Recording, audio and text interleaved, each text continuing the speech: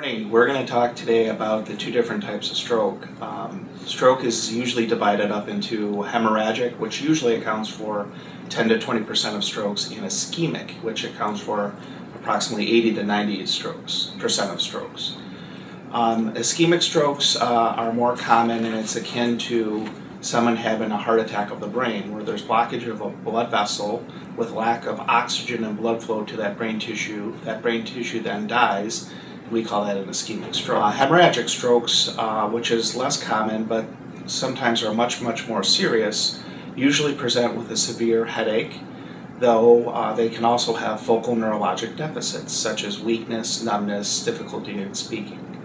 Ischemic strokes can have headaches but also can be painless, so someone could have a neurologic deficit such as weakness and not have any pain, but yet that is still also a neurologic emergency.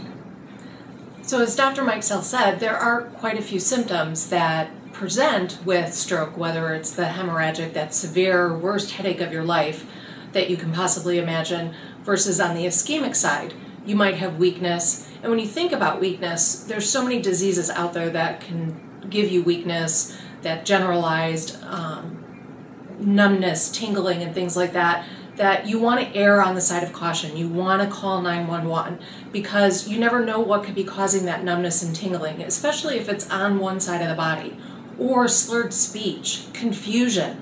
Oftentimes you just don't know what's going on. You're not able to find specific words. You want to have your loved ones or pick up the phone and call 911. Don't wait and think that it's going to go away. We have a very short window of time to be able to treat you. Stroke is the #1 most preventable disease out there, but it's the #1 cause of disability. So we want to be able to treat you, so know those signs and symptoms and get to the hospital right away so that we can treat you.